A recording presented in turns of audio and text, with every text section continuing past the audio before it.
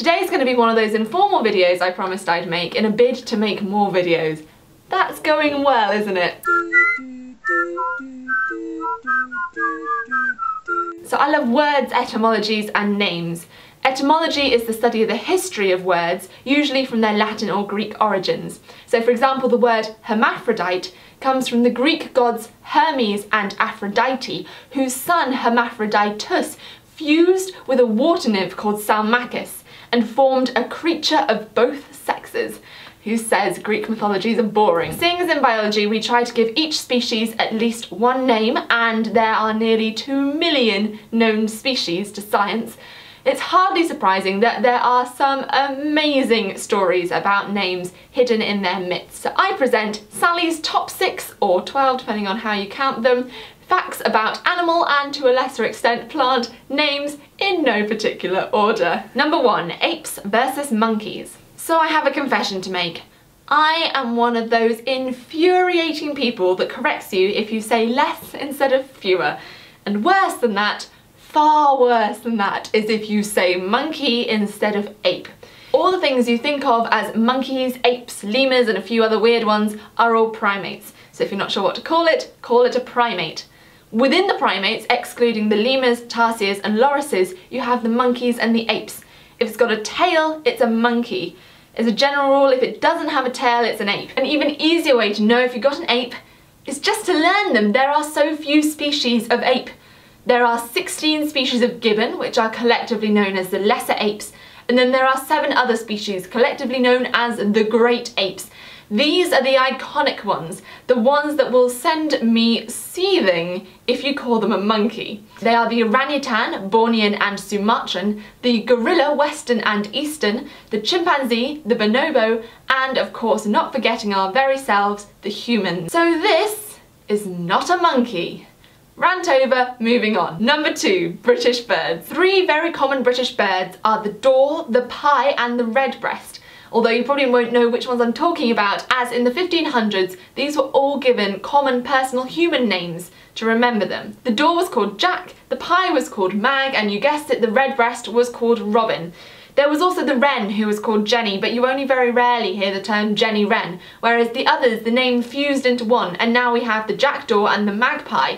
And Britain's most loved bird, the redbreast, became known only by its personal name, the robin. Number 3, stupidly long names. Whilst it's all very well having personal names that people can remember, sometimes it gets a bit out of hand.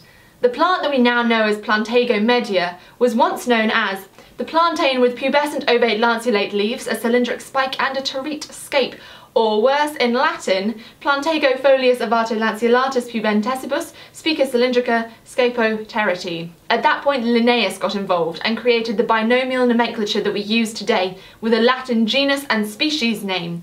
And speaking of Linnaeus, number 4, Carl Linnaeus and his many names. So for someone who revolutionised taxonomy by simplifying the naming process, he had an awful lot of names.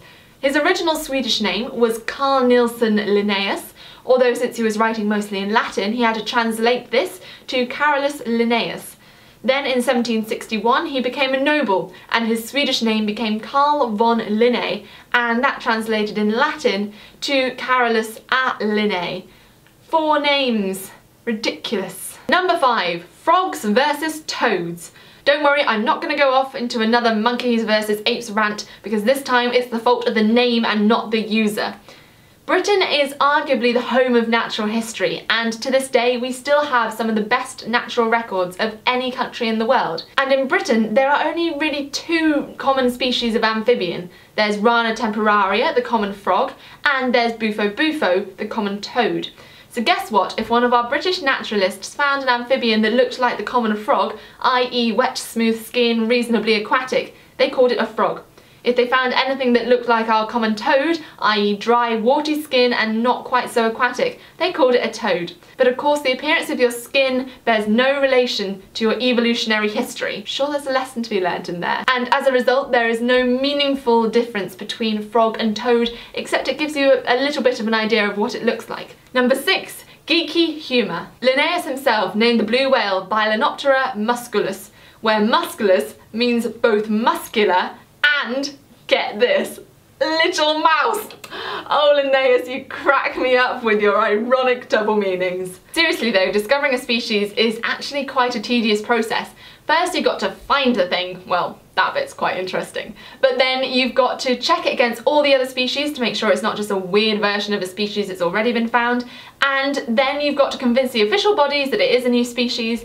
And so some of these names certainly sound like they were made up in the pub after a very long day of classification.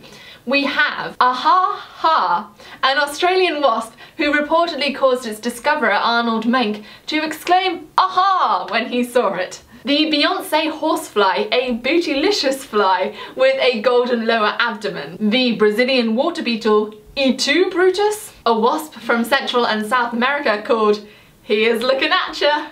A fungus beetle called jelly bean. The Gamboa worm salamander, formerly known as Oedipus complex. And my absolute geeky favourite is a parrot that went extinct 700 to 1300 years ago in the South Pacific. It's called the conquered lorikeet, and its Latin name is, get ready for it, Vini Vidi Vici. I just can't even, oh, who says scientists don't have a sense of humour? I hope you like them, and if you have come across any cool animal names that I have missed off, leave them in the comments. I love reading about names and that kind of stuff. And yeah, subscribe and like and all that jazz, and I will be seeing you soon actually, because I know that there's a video that is going to be coming out in probably the next fortnight. So I hope you liked that and keep smiling!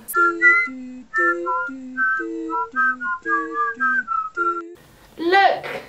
I'm not actually in the shed, it's a green screen!